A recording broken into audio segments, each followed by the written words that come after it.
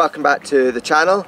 We're here in Aberfoyle in the Trossachs to ride a completely different event. This is brand new for me, not really sure what to expect, but the Duke's Weekender has been an event which it's been on the cards for a few years, and yeah, really excited to come along and just see what gravel riding and racing is all about. So the weekend's got a hill climb, which is sort of 3 minutes, just over 3 minutes for the quickest riders up, upwards.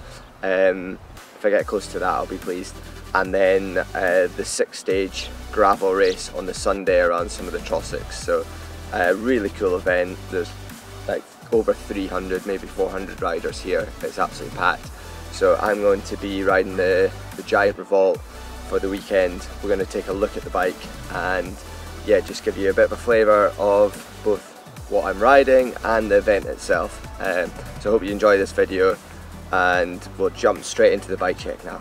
I'm just going to talk through my Giant Revolt that I'm riding this weekend. This is a 2022 model, and so far it's absolutely pinned. Yeah, really cool, comfortable bike, and yeah, I'll talk through some of the features. For 2022, the bike is lighter than last year. It's 160 grams lighter. It's got quite a steep head tube, so 71.5 degrees on the medium, 72 on the large and XL, a bit of variety there.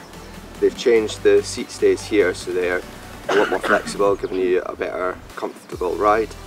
And this is just really well spec'd with the GRX throughout.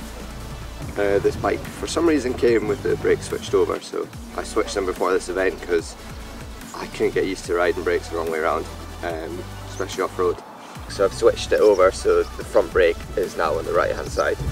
And the Revolt comes with 6 mounting positions for racks and accessories in different locations across the frame. And then a few of the changes I've made to this bike.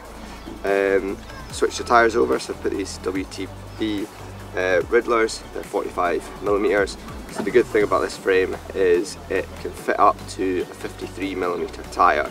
There's a flip chip as well, so you can change the wheel size and tyre clearance. So yeah, check out the specs for that if you're interested on that. And the wheels, I've got Cushcore's CX ones just for the comfort, running lower pressures. So I've got 31 on the back and 30 on the front. And yeah, for this weekend, throwing the mud hugger on the front, nothing on the back. We're only out for about 4 hours, so I'm happy to get a bit wet. And got all my PBJ sandwiches in my Deutscher bag and a few spares. Final change, lizard skins grips, just for extra comfort. So I'm going to head along and head off for the day now. Morning.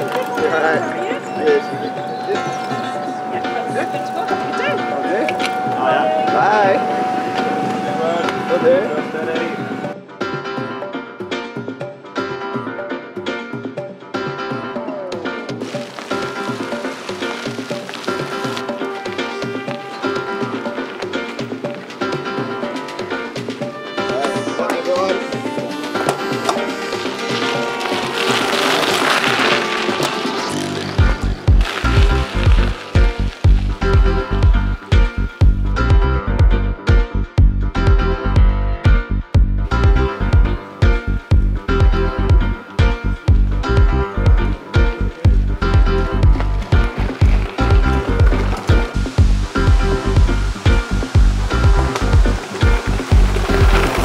Stage is done, like a good mix of single track and fire road, and yeah, I kind of pushed it pretty hard on one of them and got a little bit of sick in my mouth. It was quite hard. But yeah, like the bike's running well. I took the nano tyres off, the WTB nanos, and put these Riddlers on last night, and yeah, just got like a bit more confidence on the single track, but it's quite rocky and I get pretty nervous descending on the gravel bike, but yeah, it's pretty good, enjoying it. Yeah, on to stage 5? On to stage 5, I better keep going. Over. Yeah. Oh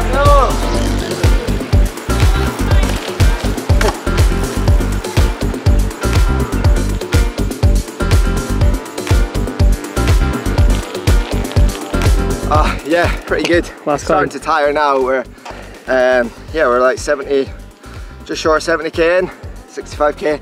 going up to the last stage, stage 6, which apparently is like 400 meters, like punchy climb and then a bit of a descent. So yeah, it's going to be tough work, but sick. Looking forward to cake.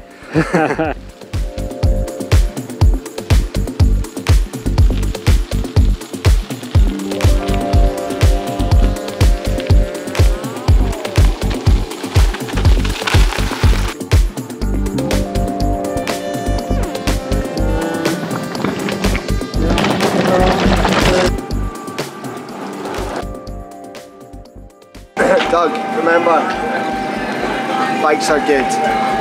Bikes are good. Right, you were nearly down there with your camera out.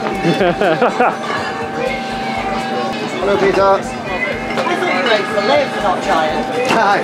That's how I like to ride. There you go. Well, into first for now. First? 31 minutes. That's not bad. I've got no idea what to compare that to, but that was fun. Cool, so that's me finished up at the Duke's Weekender.